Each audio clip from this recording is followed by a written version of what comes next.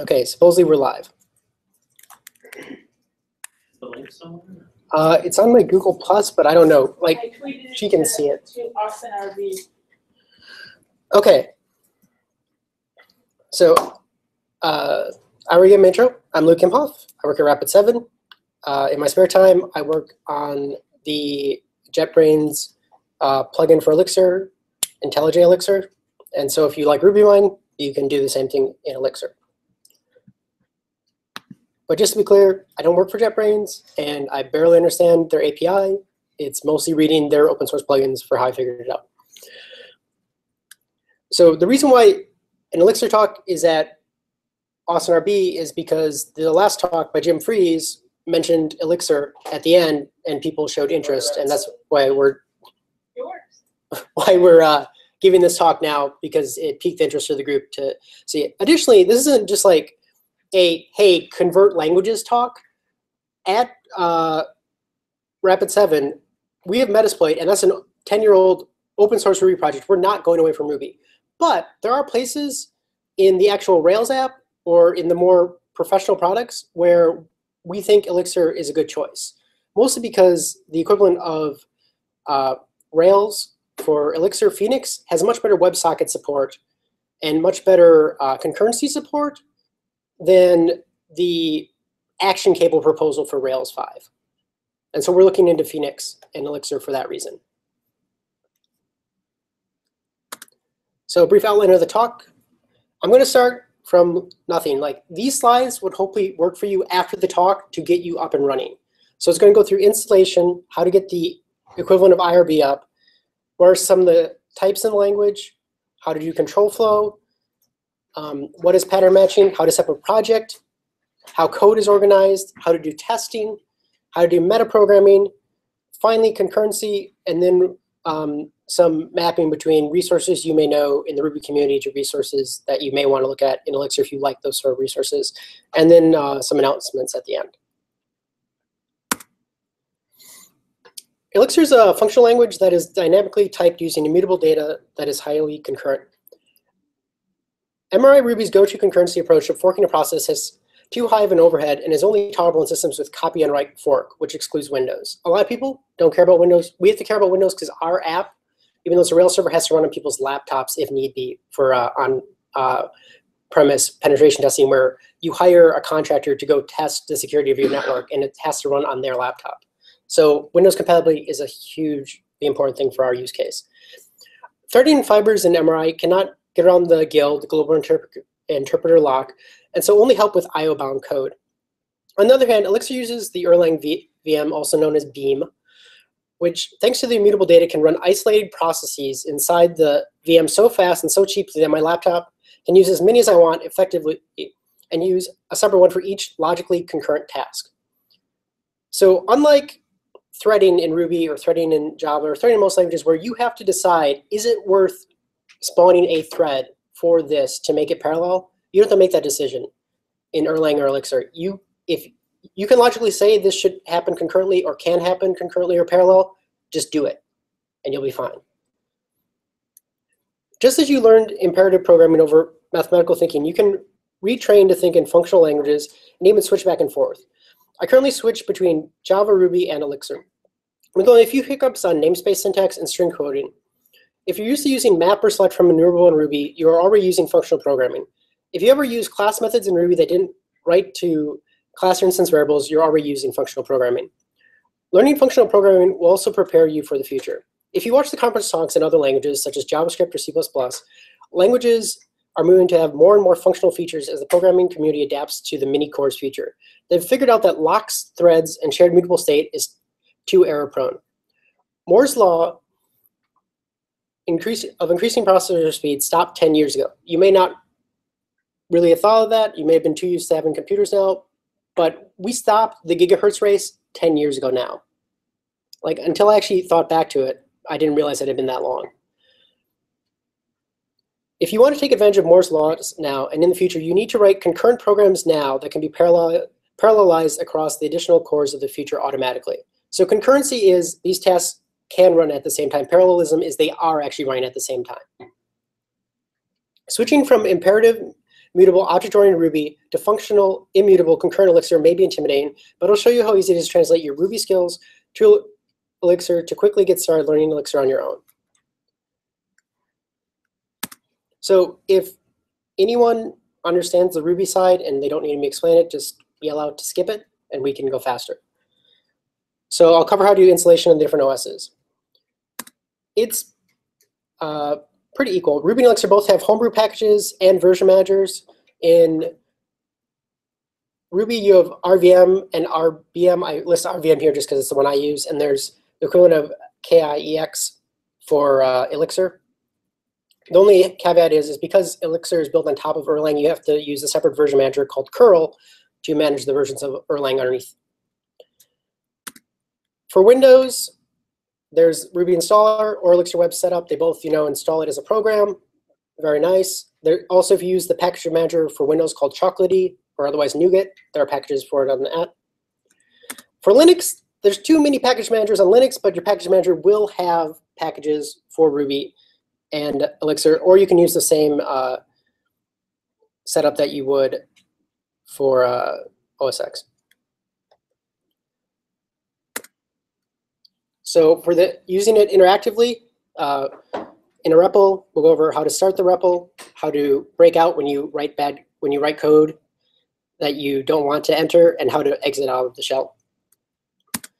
So in Ruby, the interactive terminal is IRB. In Elixir, it's IEX, so interactive Ruby or interactive IEX. Same naming scheme.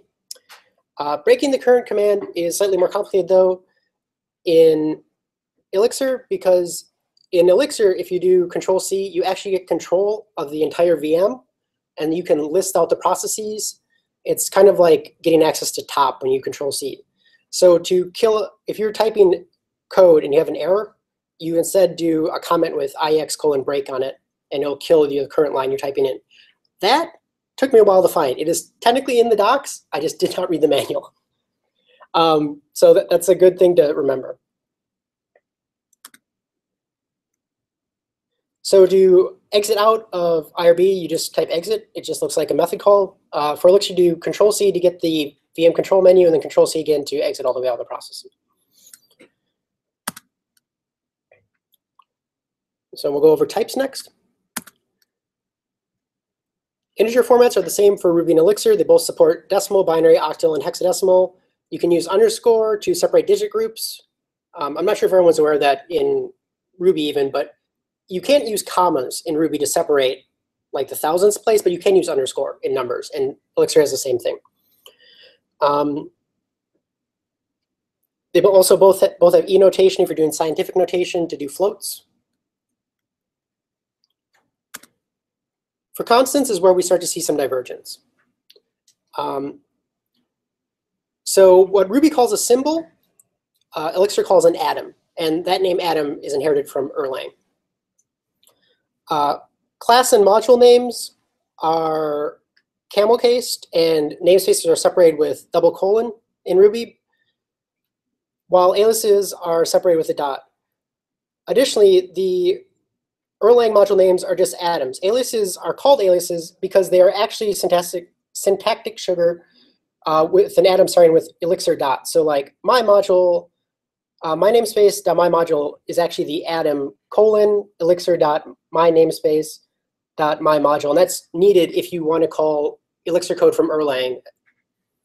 The same way that using colon all lowercase Erlang module allows you to call the Erlang modules from Elixir. There aren't really constants in Elixir, but there's this thing called module attributes. Your brain may read module attributes as being like a class instance variable, since they both start with an at and look like a variable, but module attributes don't get assigned with an equals sign.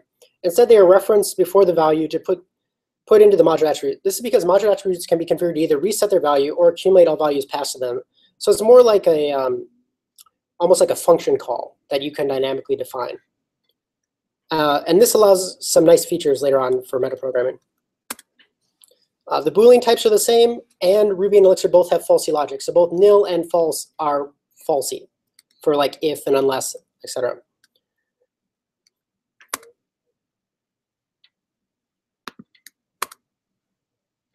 Ruby and Elixir support double code strings with interpolation in code as UTF-8. They both use the same interpolation symbol of a hash and then curly braces. They both support UTF-8, but Elixir's Unicode support is much better. So Jose Valim is the creator of Elixir, and he was on the Rails core team, and now he works on Phoenix and started Elixir. And I don't know if this is one of the reasons why he started Elixir, but upcase in Ruby doesn't capitalize his name correctly. The E with the acute accent remains lowercase when you do upcase in Ruby, but it gets properly capitalized in Elixir. Additionally, if you have E with an acute accent as 2 characters in Unicode, so you can actually type E with an acute accent as like E followed by an acute accent, and that's called a combining accent, and actually renders on top of the E. And so that happens a lot when people are typing in languages other than English that actually have a lot of accents. And so in Ruby, it thinks that's 2 characters. But Elixir has support for graphemes, so it says that your string length is 1 because that's what the user actually sees. And that's because it counts graphemes, which are the actual visual representation. And the reason why they're able to do this is Elixir actually encodes the entire Unicode database into its standard library. So it's able to capitalize the entire Unicode, including emoji, because emoji is just very big Unicode characters. Like they have a very large byte number, but Unicode contains emoji. They're not pictures. Regular expressions, it's the same. There's slightly more syntaxes in Elixir because regular expressions are generalized part syntax of sigils. So there's all these ways of, you can just do matching braces for sigils. So curly braces, square brackets, angle brackets, double quotes, forward slash, parentheses, pipes, single quotes. You do regex.compile bang for doing it programmatically though. And gsub in Ruby would be regex.replace in Elixir. They both have anonymous functions. So Ruby has a lot of syntaxes. They have stabby lambda. They have actual lambda. They have proc the keyword. They have proc.new. And return behaves differently in all of them a little bit. It has 2 calling conventions, .call, dot parentheses. Oh, and also the hash looking syntax of square brackets. I don't know if people actually knew that on Ruby, but that is the thing you can do. Elixir is slightly simpler. The anonymous functions are just fn. They use a stab to separate the parameters from the actual code. They're ended with end. The other option is you can do what's called a capture, which is where it uses the ampersand symbol, and then you just do named positional arguments, like 1 and 2, as you see. And the only calling convention is dot parentheses in Elixir. Collections, the mismatch is a little bit different because Elixir has more data types than Ruby standard library does. Ruby standard library is kind of limited for data types compared to like the Java standard library. Arrays and tuples are both contiguous in memory, but tuples are fixed size while Ruby arrays are resizable. Both allow lookup by index. Both set and hash set are built on top of hashes and don't support a built-in syntax for initialization. And so here are populated using an array and linked list respectively, as you can see here. So here you're actually making a list first and then sets consuming it. Here I'm making a linked list first and then I'm putting it into the hash set.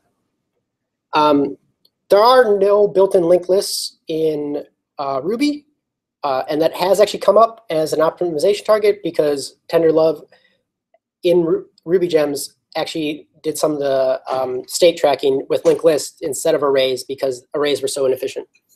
And then there's also keyword lists in Elixir, which allows you to have hash-like syntax, but multiple values for the same key.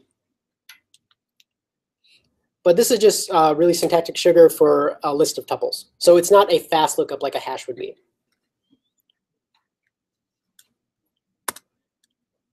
Moving on to control flow. Both languages have if, unless, but for Elixir, an if, else if, and else, and chain becomes the cond, and that just matches. Each one of these is a Boolean. So like if 1 is true, 2 is true. Otherwise, the else is just always true. So you just actually say true, and that's kind of inherited from functional programming in Lisp, which uses cond. You should take note that these look really alike, but there's a do there and there's a do there. I'll get to why there are do's in Elixir later. One sec.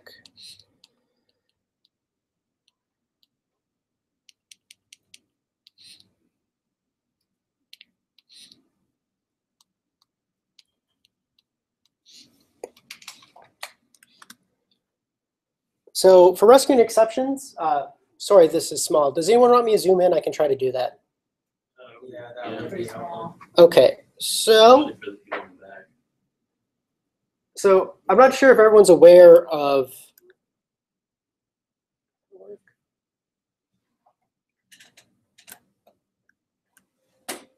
sorry guys, the zoom power doesn't work on the TV. Oh crap, it zoomed my other screen.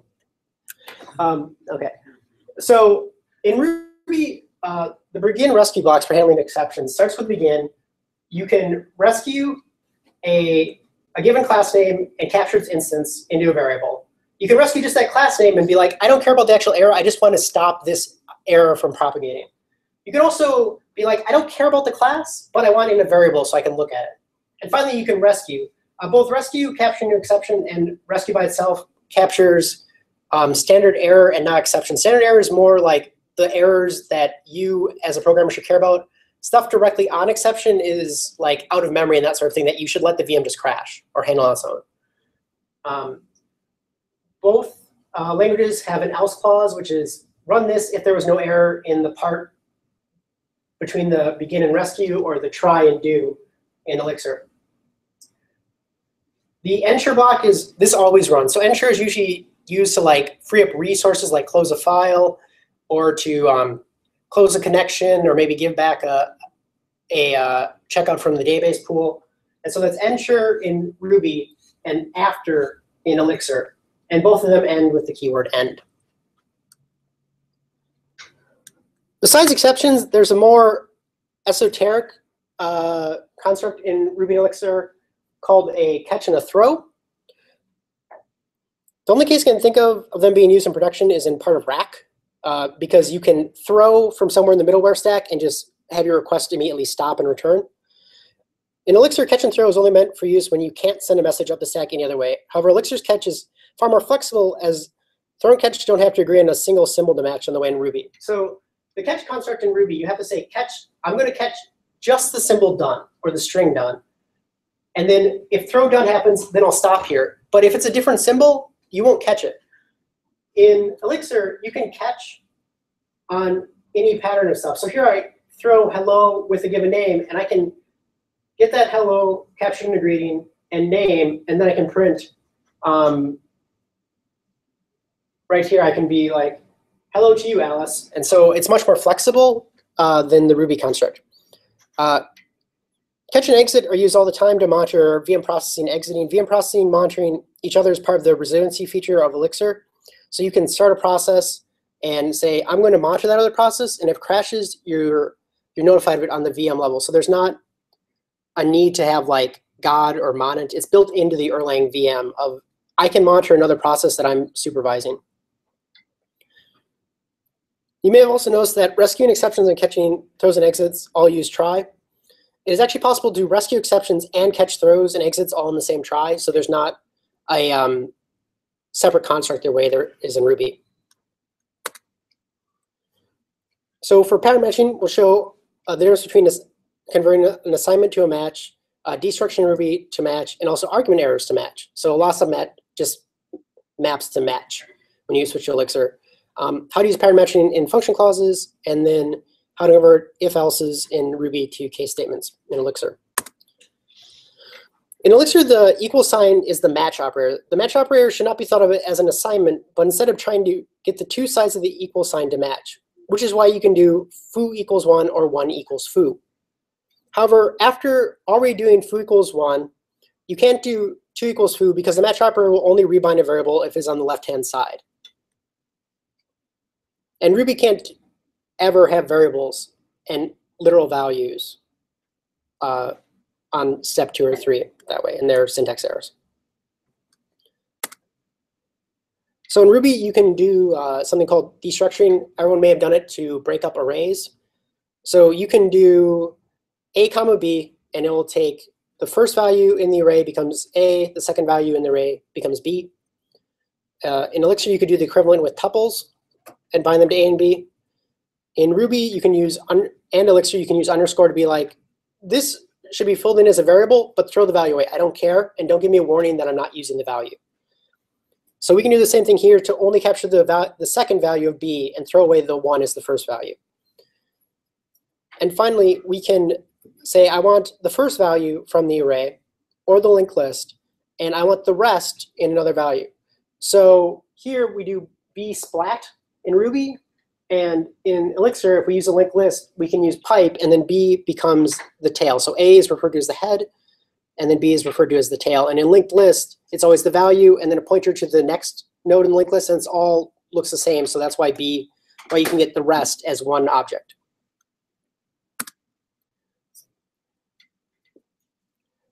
Finally, if you need to check your arguments, and you normally want to check that like you get A and B, as we showed previously, and then you want to make sure that A equals 1 or calling this function is invalid, well, you'd have to check the value, you'd have to get it out of the array, check the value, and then raise an argument error. In Elixir, you can just say that's how you want the pattern to look. And so I can just put the value 1 in place, and it'll say it can't match up 1 with 0. And so it will fail with a match error. That's actually a really common way to check like an IO function in Elixir. Is it'll either return OK and the result, or it'll return error and the actual error you got. So if you just do OK, that's the way you can do like file read bang in Ruby. Is like you'll error out if it doesn't do what you expect to happen right away, and you don't have to write special code to do that. You just match it with a pattern. Additionally, the patterns aren't just fill in this variable, fill in this variable, fill in this variable. You can also, if you repeat a variable, you can make sure that the two locations in the pattern are the same. So if we wanted to check that the opening and closing tags of XML or HTML, if we were writing a parser match, we pull them out of the array, and then we'd have to, in Ruby, actually check, are they equal? If they're not, then throw an argument error. In Elixir, we can just say, OK, take that tuple and say they use the variable tag twice, and that will be like saying these two uses of tag must be the same.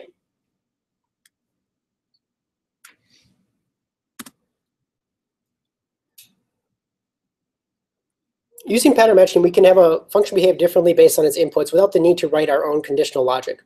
In Ruby, we're stuck with a case statement unless the argument is a class and the response can be made polymorphic. So obviously, don't do this on the first argument if you can make it a class. That's not good OO. But if your class is already a cat and you have to figure out how you greet people differently, you'd have to use a case statement. So here, if the cat sees the owner, it's going to purr. If it sees a dog, it's going to hiss at it. And if it sees anyone else, it's just going to ignore them because that's what cats do. In Elixir instead, if we can just define the function with 3 clauses and say if we get the value, if we get the owner symbol, then we're going to purr. If we get the dog symbol, we're going to hiss. And using underscore to mean we don't care, we'll just ignore them. And the reason to do this pattern matching on function definitions is the compiler is very efficient about spotting prefixes in the patterns you write and constructing a very efficient tree. So if you had a bunch of prefixes on strings or on tuples or on like packets, the compiler for you will automatically figure out the most efficient way to check like a common prefix and then fork from there. And so it's very fast to do this dispatching. Instead of you having to hand tune like a hash lookup or something like that, the compiler will just do that for you.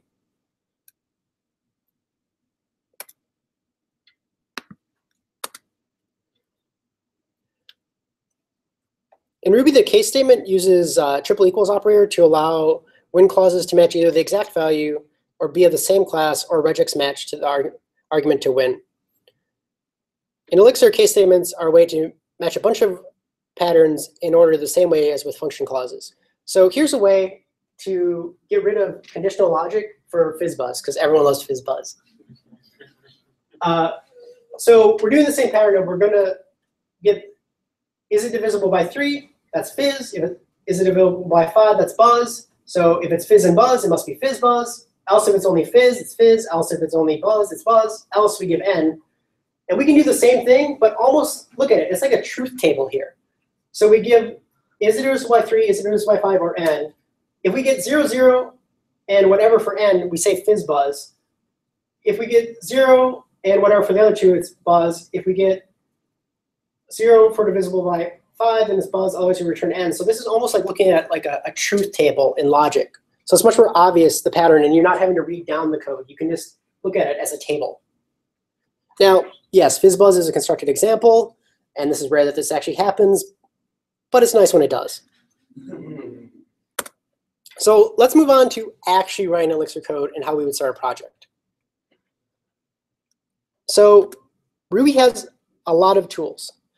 Unlike Ruby, where you need to know whether to use bundle, gem, or rake, everything is a mix task in Elixir. And this is more of a side effect of mix was there at the beginning of Elixir, and Elixir is not that old. Ruby, bundle had to be invented. Gem had to be invented. Rake had to be invented. Those were all came up later, and so there wasn't a community emphasis on, hey, everyone use the same tool. Mixed tasks are namespace just like rake tasks, but mixed tasks use a dot instead of a colon. Most of gem commands map to mix archive namespace tasks. Most bundle commands map to mix deps, except for outdated, which is mix hex dot outdated. Any gem commands interacting with rubygems.org are mapped to mix hex tasks because rubygems.org equivalent is hex.pm. So elixirs, we get hexes, we get HTTP poison and it's an HTTP potion, you know, so there's some dark magic involved, you know.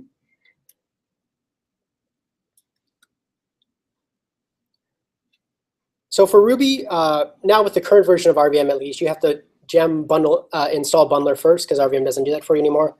And then you have to bundle gem example. And I'm using the newest bundler here, which is like bundler 1.10, which a lot of people may have been avoiding because of the changes they made to the lock file format.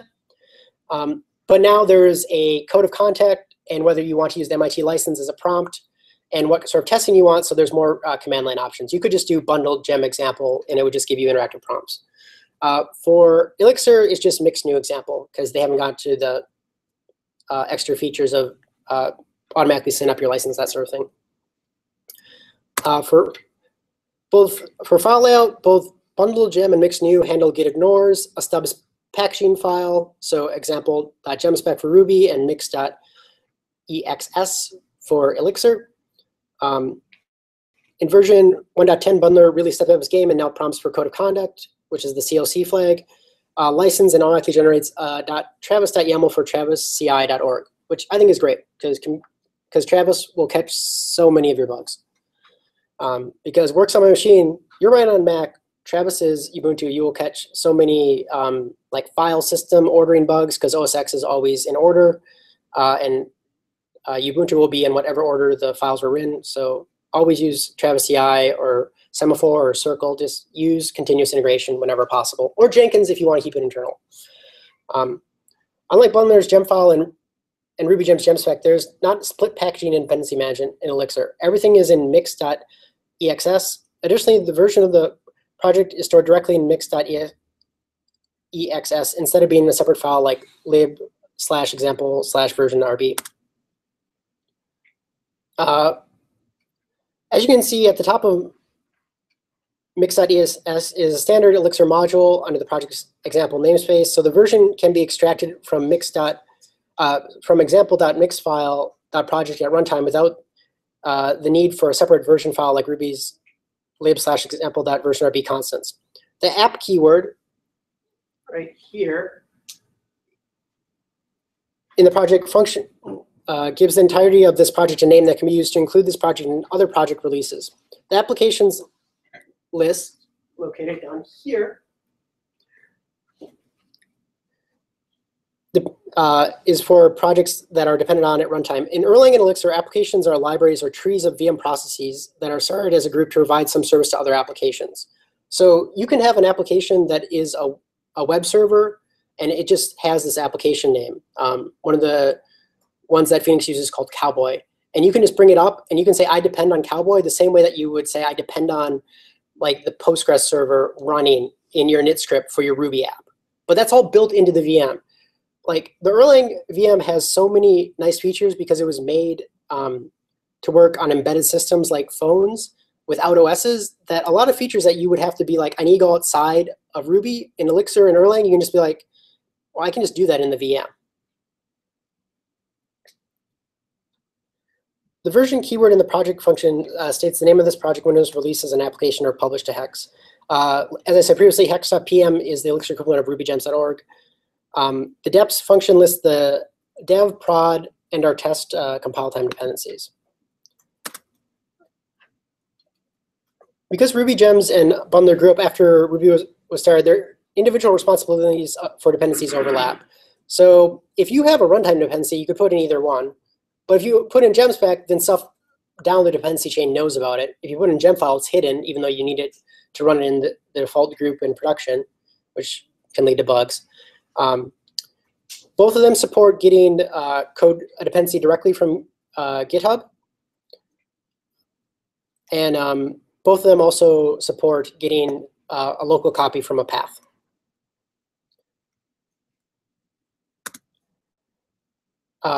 Either one can support development dependencies. Gemspec, of course, doesn't know anything about test groups, so you can't use it there. Oh, HTML coding bug. And it's pretty similar. The only difference in Elixir is development is just called dev, but test is tests in both languages. For advanced features, if you are using Bundler 1.10+, you'll have access to optional gems. Otherwise, you only get declared optional dependencies using mix. Bundler has no mechanism for a project to override a version conflict between its dependencies. So not the dependencies you declare, but if you depend on a gem and it has another dependency, and then you depend on another gem, and they both indirectly have the same one, but they have a version conflict, you can't fix that in Ruby. You have to fork, or you have to yell at those upstream projects to be like, make your stuff compatible. Elixir instead lets you, if you do override true, you can be like, actually, for the use case I'm using, I know these two are compatible, so just use this version, which can save you a lot of trouble and prevent you from needing to fork while you go yell at upstream to fix their dependencies. So we know how to set up a project, how to declare dependencies. Let's move on to the actual code. So Ruby and Elixir modules look pretty similar. Modules becomes def module. There's also an extra do all over the place. So there's do there, do. There are no objects and therefore no instance methods in Elixir. So while def self dot is needed in Ruby to say this is a module method, in Elixir, that's just assumed. There are only modules. There are no classes. So def just works to declare a module method. And you can see the invocation is the same. We can do invocation with parentheses or with no parentheses.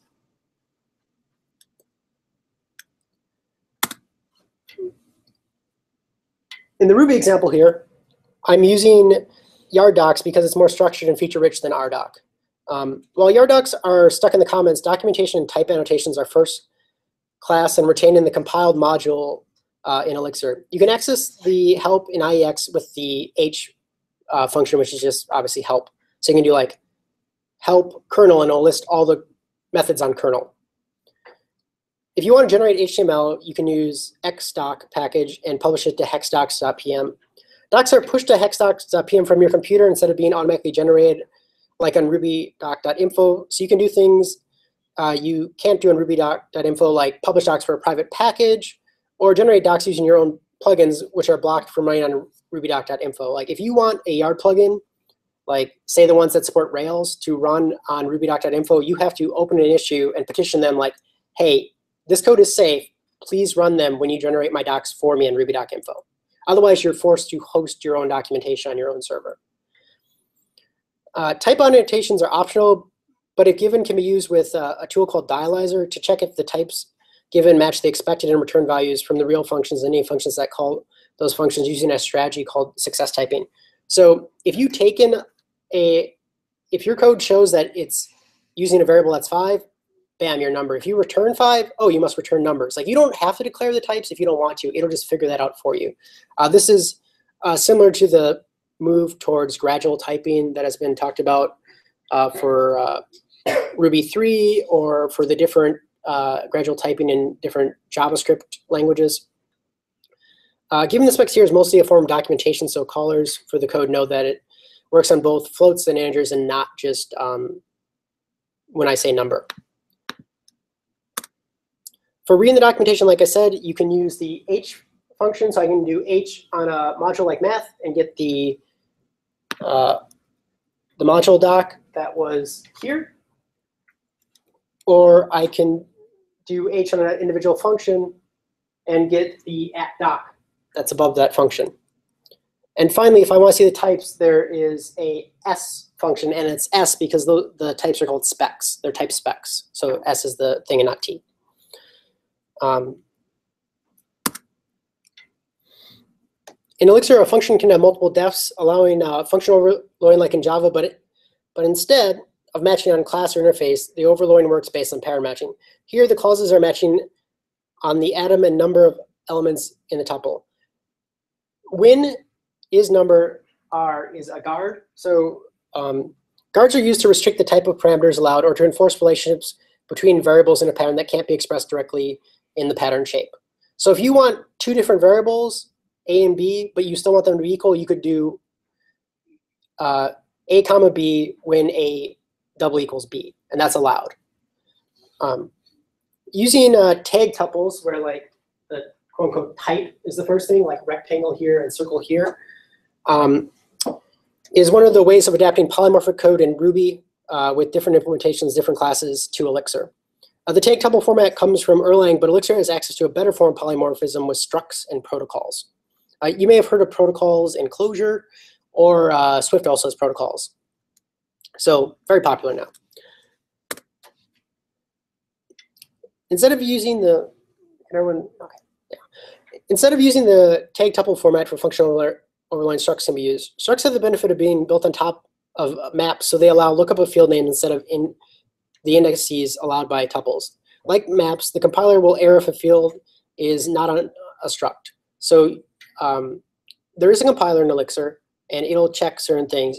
It'll check if you have a struct and you do like a .name field when, oh, you actually called it username. It'll error out on that because it knows the structure of the struct from the def struct instruction there, which is nice. It catches subtle bugs that we kind of just got used to checking with unit tests in Ruby. Here, each module defines the struct for the given shape and their respective area calculations. So we have a rectangle that has a height and a width. We use the module keyword just so they don't have to type rectangle again in case we change the name later. And then we say we take its height, put it in the height variable. We take its width, put it in the width variable. So this is like required keyword arguments in Ruby, but you have to say the key and then the variable to bind it to. You can't just say the key by itself like you could in Ruby with required arguments. Circle is similar. It's a module called circle. We define a struct with def struct, but circles only have a radius. We grab the radius, and we do pi r squared using multiplication. And this is small math with a colon because the math library actually comes from Erlang. So the way the libraries are set up is if the Erlang library is well structured, and well structured by meaning the subject of the function is the first argument, you're going to use the Erlang library. If it's poorly structured, like the lists library, Elixir will give you a better version of the library. So like capital L list is the one used in Elixir. And that way it's easier to use because you know the actual list you're manipulating is the first argument, and that wasn't the case in Erlang because there wasn't a lot of convention or discipline, I guess.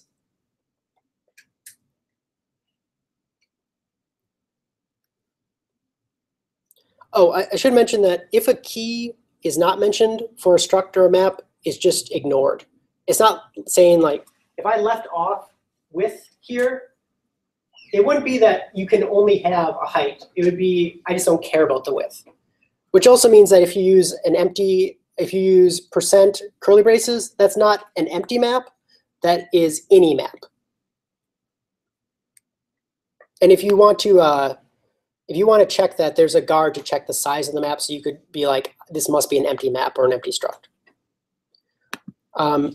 So structs got us an area for a circle and rectangle, but now in addition to creating a rectangle or a circle, we also have to know that in order to get the area, we have to call it on the rectangle module. So we make a rectangle, then we call rectangle that area. We make a circle, we call circle that area, but that's annoying. That's not polymorphism. That's like C. That's horrible. How do we get back to calling just geometry area, like we did in the pattern matching example? Well, that's where protocols come in. The protocol definition looks like an interface in Java, but there's a difference. So like close your chat list because it's probably getting recorded. It's getting recorded. Oh. You're not saying anything terrible. Yeah, we're public now. I better shut that up.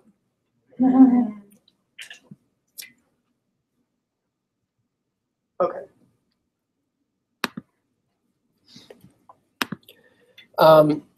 So we say def protocol for a shape.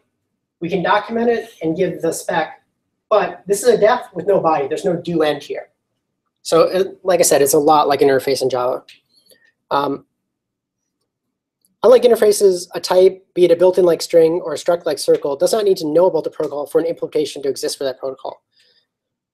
So if shape was already defined, and then we wrote rectangle, we could just define the implementation for shape directly in here and just say, okay, shape, if a shape's area, when it's a rectangle, is just called rectangle that area, so it just goes back here. But if the protocol shape came around in code outside of when we knew about circle, we could say def implementation shape with the keyword for, and then the module name circle, and say how to do that. This means that a struct can be defined in one project, a protocol in another project, and it's only a third project where the implementation exists and the protocols can be used on the struct. So that don't confuse this for monkey patching or open classes in Ruby. The protocols dynamically check for implementations, but the protocol struct and implementations are all in separate Elixir modules. Modules can't be opened or redefined. So this means you don't have to go searching for monkey patches, but you still can extend classes with protocols if needed.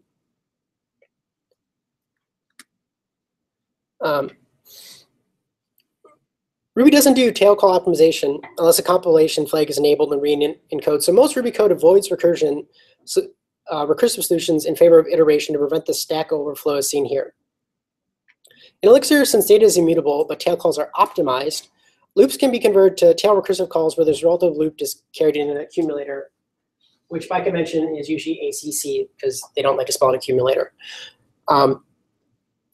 The base case of the loop then is to return the accumulator, which in here, you have to read the if and be like, okay, it's empty, we do this. But in Elixir, it just stands out of, that's an empty list. And the only thing we're doing is returning the accumulator. And so it's much more obvious and stands out how to do the list. So in each of these cases, we're taking a range from 0 to 9,000. Unfortunately, I couldn't get over 9,000. And we're going to say we're going to start it with 0 because that's good for addition. And we're going to try and sum the array, and we get stack level 2 deep. In Elixir, because we have tail call optimization, if you call this, if the last thing you do in a function is call another function, and then that function call would immediately return, we don't build another stack frame. So we're not, this is just one stack frame deep, and it just keeps replacing the locals over and over again. And that's why we can do this huge recursion, and it comes out with a result. And I'll explain what that weird pipe greater than symbol is later. So in Ruby, we love our testing. We have mini tests. We have Cucumber. We have RSpec. Cucumber is so popular that Java projects write their Cucumber tests in Ruby because the Java interface sucks. I'm not saying that I may have experienced that at companies I work at, but so kind of a mapping between the different frameworks. The equivalent of mini test / unit is XUnit. So if you want assertion-based testing, where you actually have methods called assert. There is an add-on in Elixir called should I, which gives you the nested context from RSpec, but still lets you use the asserts from XUnit. Both of them have a Faker project. They're both called Faker. Like one's not XFaker, one's not Ruby Faker. They're just called Faker. And that lets you get fake data like fake company names or fake internet memes. So you can, like the lorem ipsum of models, kind of is how to think about it. There is an eSpec. There is an RSpec-like implementation for Elixir called eSpec. So you get expect, len callbacks, but I will explain why I don't think that's absolutely necessary with XUnit. And there is a thing to write Gherkin syntax. So Gherkin is the actual text when we write a Cucumber file. That's called Gherkin. And so there's a thing called white bread, because you use white bread to make cucumber sandwiches, to do that in Elixir. If you are gluten-free, you get any test framework, huh? Yeah, it would probably be really bad because you need soft white bread for cucumber sandwiches, and there's no such thing as soft gluten-free bread. No. So the spec helper for RSpec is really complicated, but it has a lot of history and is very configurable. XUnit doesn't have as much history, so there is no configuration. It is just xunit.start, and this start goes back to what I talked about of the applications and process trees. This is saying start the XUnit process tree before you start all the tests. And the reason why we want a tree is we get support for async. So as mentioned on the testing framework slide, XUnit is closer to mini tests than RSpec. So like mini tests, XUnit uses standard modules to define tests inside. But more like RSpec, XUnit uses a test DSL to define tests. While RSpec is known for extensive expect and matcher DSL, XUnit just uses assert and normal comparison operations. So it's not an assert equals, it's just the word assert, and they use normal double equals. I'll explain why that works later. XUnit out of the box supports running tests in parallel using the async true option right here. To get parallel tests with RSpec, you need to use the parallel test gem. And I don't know if anyone else has used it before, but it uses multiple processes because it's Ruby and it has to. But it is also, it'll mix the output, or either you have to have it logged to a file and only print the output at the end. So it's very slow and very hard to monitor when tests fail if you use parallel tests. But if you have a huge number of tests and you need to shrink the time, it is an option.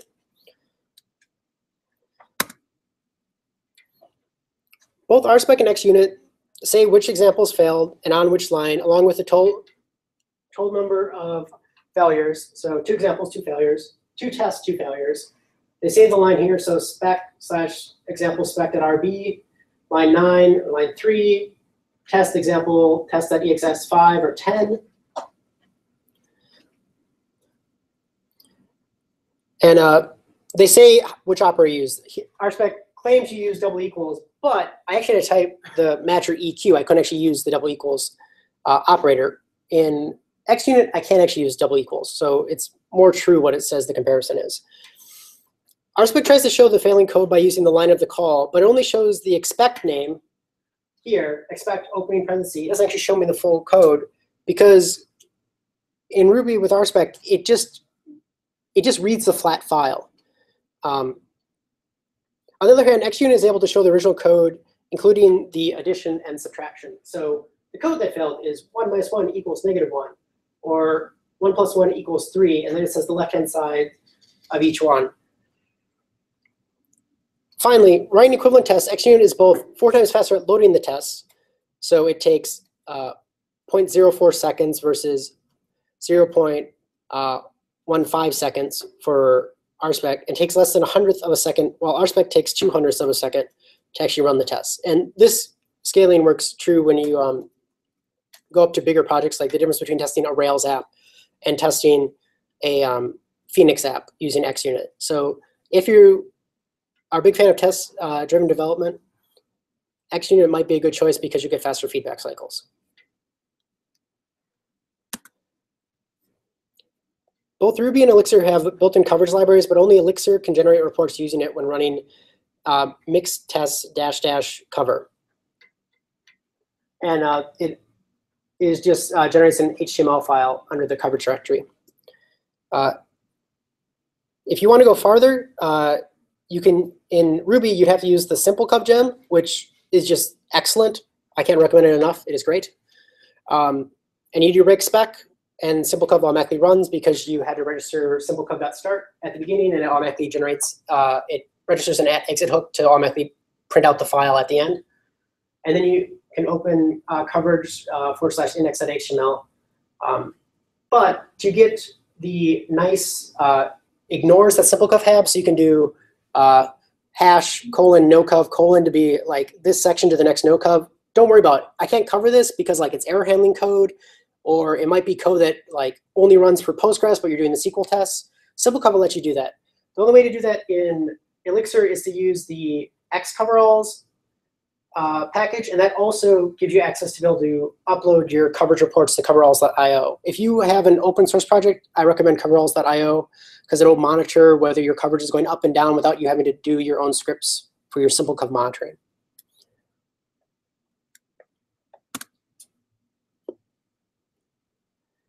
One of the hardest things in projects is keeping documentation up to date. Out-of-date documentation makes your project hard to use as it can confuse the developer.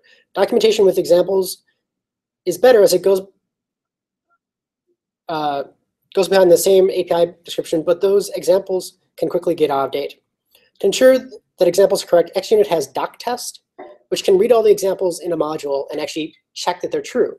So you have a doc.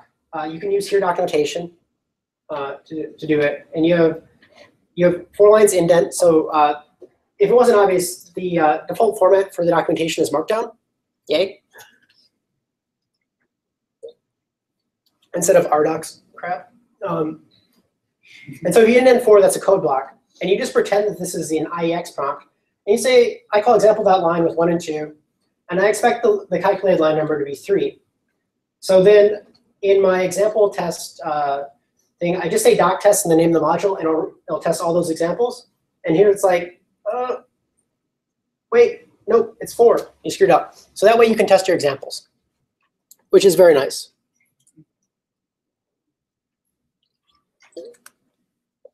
OK, moving on to metaprogramming.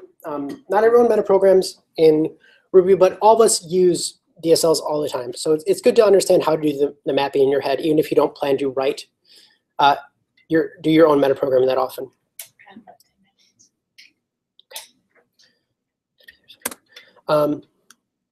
Macros can run at a compile time. They can run any valid Elixir code, and they capture and transform the AST. AST is the abstract syntax tree. So in the background, Ruby also has an abstract syntax tree. So it's called abstract because it doesn't care about white space. It's more of like semantically, how would you think about like, this is a function call for the foo function. That's what you're capturing. You don't actually care how they did it, whether they did it with parentheses or not. That sort of thing. So Ruby prides itself on its ability to support metaprogram and DSLs, but Ruby still has a lot of keywords. Here I've only included the keywords that are actually not keywords in Elixir. The behavior of those keywords can't be overridden with metaprogramming. Ruby's keywords can be summarized as if code needs to be prevented from running, or if it's hidden in the VM, then make it a keyword. Many of the keywords in Ruby didn't have to be keywords. They could have just been implemented as methods that took blocks like they are in Smalltalk. But it would have been slower because blocks are a runtime construct. So if you did if with a block, or if true, if you've seen Sandy Metz's talk from the recent conferences.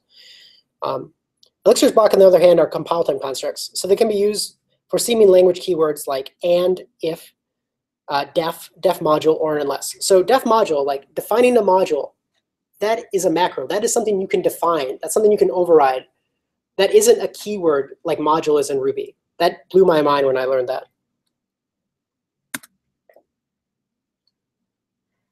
It's important to know that some keywords, such as after, else, crash, and rescue, that we saw in the how to capture exceptions and handle them, are allowed in any block.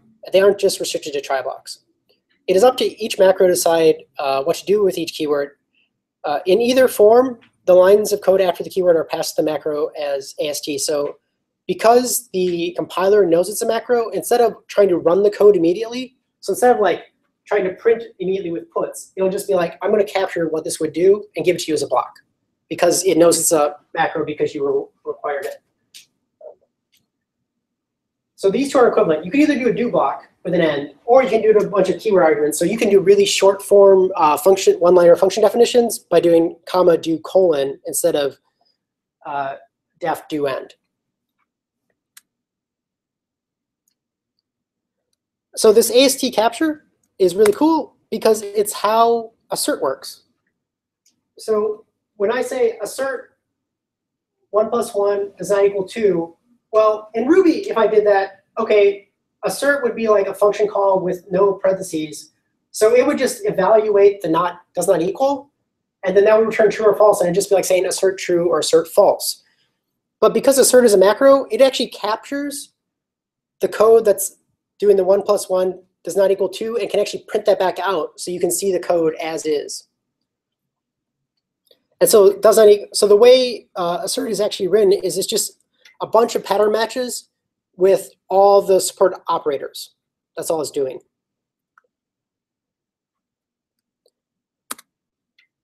Remember I said any valid Elixir code can be run at compile time. This means we can go to an external resource and transform data into code. Here we download the list of known MIME types from the Apache project, and we know the format, so we split on that and we try to find the MIME types listed in order to calculate the list of valid MIME types. The uncode call transforms the variable MIME type, which would be a string, into like, just pretend in your mind that like you actually said the quoted string literally there. So you can think of unquote as the equivalent of, you know, hash curly braces, but for code. So it's like interpolation, but for code. This same approach is used to support the full Unicode because they can read the Unicode database from a text file and automatically do the mapping from lowercase to uppercase characters as just a bunch of function definitions that use pattern matching.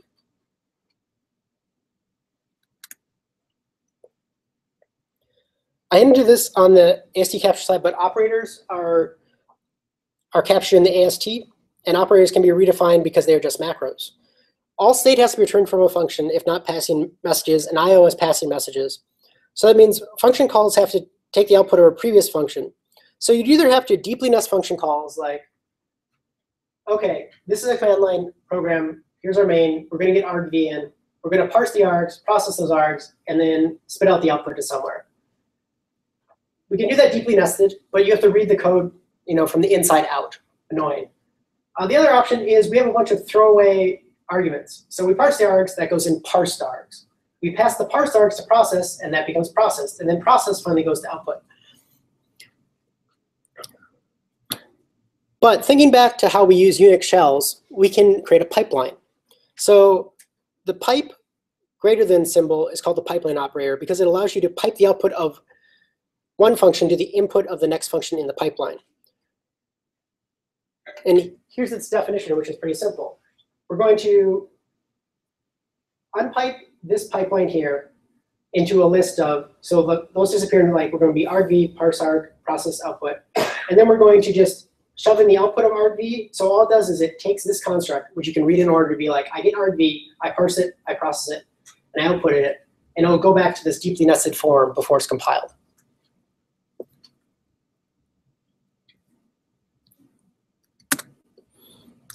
So finally, one of the best parts of Elixir, the concurrency.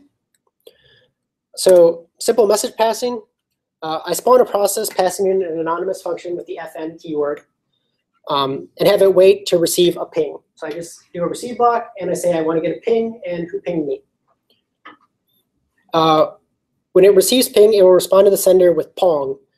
Receive will wait for message to be received or pick up the first message that matches from the process's mailbox. So there's not a race condition like there would be in some other frameworks to be like, if I don't listen and the message already came, it's gone.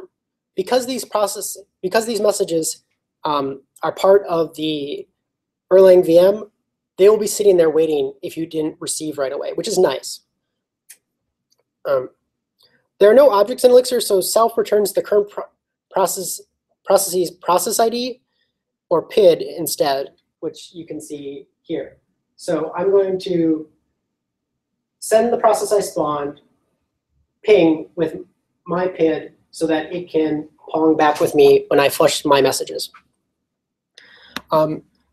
You can think of processes almost like objects in that way, in that there's a self and it's a processes are allowed to manipulate state because they can do loops in function calls. And so as you do a loop, by doing a recursive function call, you can change the local variables on the stack and that way mutate state. But you're safe from all the threading bugs you'd normally have.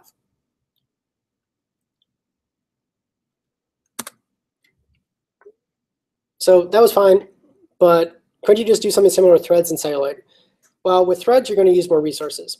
An Elixir process is only 2,680 bytes of memory. Threads on OS X are 1 kilobyte in the kernel and 512 kilobytes for the userland stack, but you can get as low as 16 kilobytes. So I said back in the overview that I could run as many processes as I want effectively, but how many can I really run? The next few slides will walk through to show how to test the limits of the process count. So I start with a run function that's going to start a timer and going to benchmark the create process call. And it's going to print out how many microseconds. Remember, microseconds, not milliseconds this takes. Create process itself will create a chain of processes in memory using reduce, which people may be used to from enumerable in Ruby. So we're going to start from 1 to n, the number of processes we want. We're going to start out with this process self at the beginning. And we're just going to spawn another process using the counter function. And we're going to have it send to the current one, the current end of the chain. So this way, we're going to have a chain of like, you send to that guy. It's like going to be a bucket brigade of like, pass the water over again. Counter itself, it's just what it says. All it does is count. So we're going to spawn a bunch of processes and just add one. It's not a very useful thing for concurrency. It's just a very good demo because the processes have to start up, do useful work, and shut back down. So when I run that on the command line, I can run 1 million processes. And the result is in 11,658,944 microseconds. So million microseconds is just seconds. So that's 1 million processes in 11 seconds on this laptop. This is an old MacBook Pro, like over 3 years old. That means each process takes 11.7 microseconds to spawn, do its work, and go on to the next process. For reference, Apple's own measurements from their developer documentation say it takes 90 microseconds to just spawn a thread. But the OS thread limit is 10,240 on this machine. And it gets slightly bigger with newer Macs, but not up to 1 million. So if you've been interested by this talk and want to learn more about Elixir, here's how to map your go-to resources in Ruby to the equivalent in Elixir. Unfortunately, the Ruby homepage doesn't have like, this is the official Ruby guide to Ruby. A lot of people like Wise Poignant Guide, but it's very old now. But there is a very good getting started link just on the elixir lang.org website. There's a How I Start article where Steve Klabnik does a gem to read the article you're reading in Ruby, and there's one that lets you make a portal gun using processes for Elixir. Learn X and Y has a Ruby version and an Elixir version, which is like this talk, but much faster. For help, they both have IRC channels. They're both called lang-lang. I can't vouch for the IRC channel for Ruby or the Google group. The meetups are both great. But I can't sorry. I cannot emphasize enough how helpful the Elixir Lang IRC channel and Google group are. Jose Valim, the creator of Elixir, is involved in both and often gives very detailed answers explaining the reasoning behind Elixir. Jose Valim is also very appreciative of bug reports and pull requests and often gives emoji hearts in mini rainbow colors to reporters and contributors. It's a very encouraging community. They also love documentation. The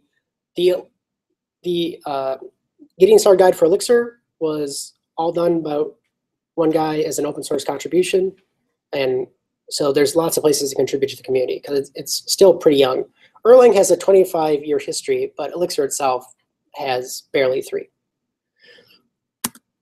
For videos, if you like to learn Ruby with Ruby Tapas and Avdi, you can switch over to Elixir SIPs for Elixir. A lot of the Ruby conference videos are by Confreaks on YouTube. You can either go to the InfoQ website or look at Erlang Solutions channel on YouTube for the equivalent talks for Elixir. For books, I didn't do a mapping just because I learned Ruby on the job and not through books. And so I don't really know the good starter books for Ruby like I do on Elixir. I'd recommend starting with Dave Thomas's Programming Elixir book because it shows you how to do sequential Elixir. So it's like it's functional, but you're not doing concurrency, then do concurrency and a little bit of macros. Elixir in action is a great way to get your mind around how do I effectively use Elixir to make it not just Ruby code anymore. So it takes a simple to-do app on the command line, like on this date, do this thing. It makes it concurrent, fault tolerant. So like if you have different processes managing different to-do lists, and all the way up to a web service that can handle tens of thousands of requests using real production code like Cowboy for the web server. And that's all running on a laptop. That's not like 10,000 requests running on a beefy server. Like the memory and CPU utilization is so much more efficient with Elixir and Erlang than it is with what we're used to on Ruby. And if you're interested in the stuff I talked about with macros, Chris McCord's Metaprogramming Elixir book covers that. The official websites are both -lang.org, and they both have an awesome project, but Elixir's was first. So the awesome lists are these GitHub repositories where like, I want to do authentication. You look down the list, here are the projects that do authentication. So it's a very good like community generated and curated list of, I want an editor. Okay, what's like the Vim plugin for Elixir? What's the Vim plugin for Ruby? So they're very helpful if Ruby Toolbox is out of date, which it's not very well maintained anymore. For editors, I haven't used Emacs in like 7 years now, so I can't recommend one for Ruby. But for Elixir right now, a tool called Alchemist is dominating so much that a lot of people are switching. A lot of people that like Vim are actually switching to Space Emacs, which has evil mode, which emulates Vim on Emacs, to use Alchemist. Like I said previously, if you like the JetBrains IDs like RubyMine, I maintain the plugin called IntelliJ Elixir that'll give you Elixir support inside of IntelliJ Community Edition or RubyMine or any of the other JetBrains IDs. And Vim has Vim Ruby and Vim Elixir. Updating dates to be aware of in the Elixir and Ruby community. This Wednesday at 7 p.m. at my work, Rapid 7, at the intersection of 183 and Mopac, there will be a talk on Erlang's OTP framework, which is the part of Erlang that goes beyond just simple process linking to supervision trees and how to make a really resilient app, to the level of, embedded switches where you can pull out hardware and it keeps running. It'll also then cover how to use a database called RethinkDB with Phoenix, which is the Elixir equivalent of Rails, and how to push that out over Phoenix channels, which is the web sockets for Phoenix. And so that might be interest to you if you're contemplating whether to go Rails 5 for their WebSocket support, but have to do all your code in Event Machine for the socket part. If you want to switch from Rails to Phoenix, there is a 2-day dedicated Phoenix training course coming up immediately before Lone Star Ruby Lone Star Ruby is on the 15th. The next big conference isn't until October with Elixir Conf, which is also in town. Keep Ruby Weird is later in the month on the 23rd. That's a one-day conference. And RubyConf is all the way in November, and that's going to be in San Antonio. And that's it.